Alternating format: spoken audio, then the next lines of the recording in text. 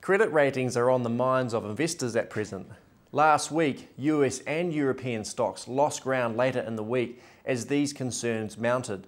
On Thursday in Europe, Standard & Poor's, the credit rating agency, lowered the UK's credit outlook from stable to negative, creating fear that they may see a full downgrade. A change in outlook effectively means that they are under close scrutiny.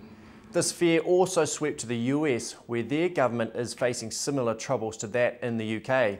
Despite markets edging lower, our dollar keeps rising. On Monday morning, it was trading over 62 cents to the US dollar. Credit ratings will also be big news here in New Zealand this week.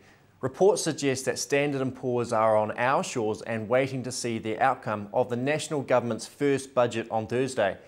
The outcome will be important to all of us. Like the UK and US, we are facing increasing levels of government debt, lower tax revenues, and the likelihood of budget deficits for a few years to come. This all paints a fairly ugly picture. Depending on the outlook and our government's response, Standard & Poor's may look to downgrade our government's debt rating. This would likely cause the government's interest rates to increase. This would also likely flow through to the rest of the economy, with interest rates also rising for you and I, as overseas investors see New Zealand as a more risky place to lend money.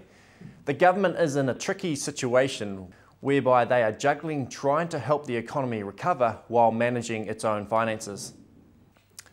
By now, you probably will have heard the news out of the US that they will be reinstating dairy subsidies. This falls into line with Europe's move early this year.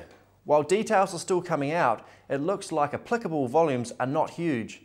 Despite the low volumes, this is likely to have a negative impact on international prices in time and will in turn affect New Zealand dairy farmers.